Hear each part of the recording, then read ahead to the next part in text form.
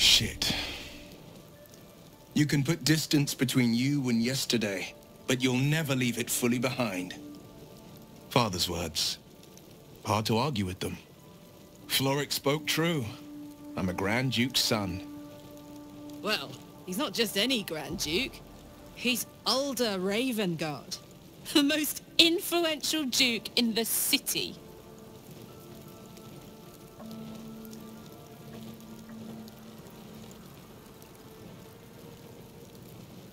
Just the one. Yours truly. My father and I were close once upon a time, until he disowned me and cast me out of Baldur's Gate. I can't tell you more. The pact forbids it. My lips are quite literally sealed. He made me an exile. That said, I'm not about to let him suffer at the hands of his captors. I've been asking myself the same question. What makes a Duke of Baldur's Gate so interesting to the Drow?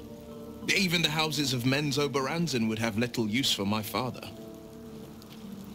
No, this is no Drow plot. These absolute nutters, these true souls are behind his abduction.